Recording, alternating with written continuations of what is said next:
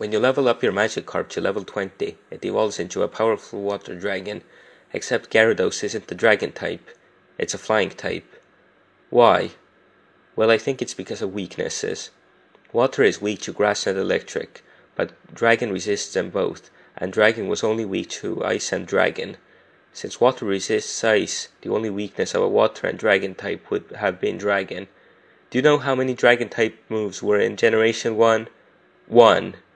And it was Dragon Rage, which always does 40 damage. So a water and dragon type would basically have no weaknesses. But why is Gyarados a flying type? Can it fly? I don't know.